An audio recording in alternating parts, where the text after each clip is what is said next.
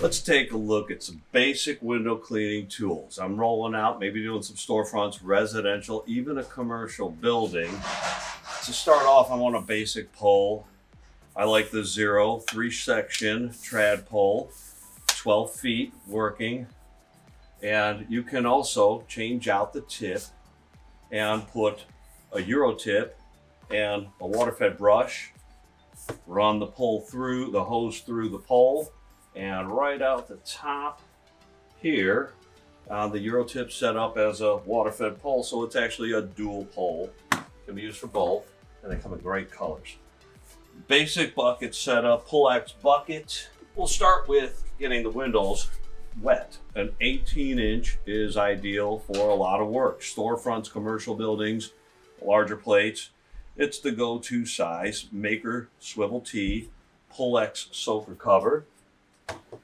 Then we can move down in size. Let's say we've got some cut-ups, some French panes, whatever you want to call it. We've got the Maker 6-inch swivel.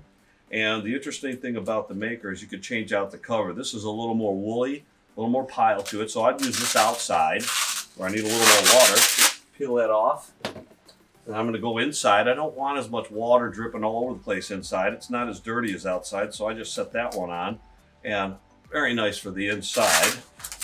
Pull that one off. And I got a porcupine scrubber right here. Well, where'd it go? There it is. The porcupine scrubber, a little more aggressive, but again, you just set that right on. You're ready to go. You can also use this to get your towel on, and it sticks right to it. So, you know, shoot that up. The wind doesn't blow it off. Very nice, versatile tool right there.